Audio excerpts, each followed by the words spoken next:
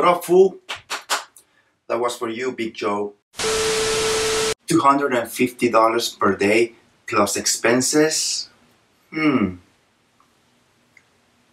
Sounds good to me. Yeah, I think I should be a private investigator.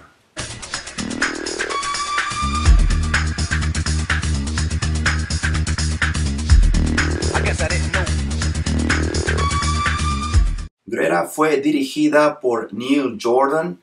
Él ganó un premio al Oscar en el año de 1993 por Best Screenplay. El screenplay o guión de Greta fue escrito por Neil Jordan y Ray Wright. Greta es esterilizada por la actriz francesa Isabelle Huppert y también por Chloe Grace Moretz. Are you wondering what the movie is about? Good, because I am going to tell you right now. Chloe Grace Moretz interpreta a Frances, que es una joven que vive en Manhattan. Un día Frances va viajando en el subway y se encuentra una bolsa. La toma, la abre y encuentra una identificación con una dirección. Así que Frances lleva la bolsa a ese lugar y ahí conoce a Greta. Así comienza una relación de amistad entre Frances y Greta hasta el momento que Frances descubre que Greta no es la inocente, tierna y dulce persona que aparenta ser, sino que tiene una obsesión enferma y un secreto oscuro. Una de las cosas que me gustaron de la película de Greta fueron las actuaciones de ambas actrices. Sus actuaciones me hicieron creer en sus personajes y sus personalidades. Esta película cuenta con un número de escenas con tensión, misterio y suspenso que me hicieron meterme en la historia. Durante el tercer acto hubo una escena en un elevador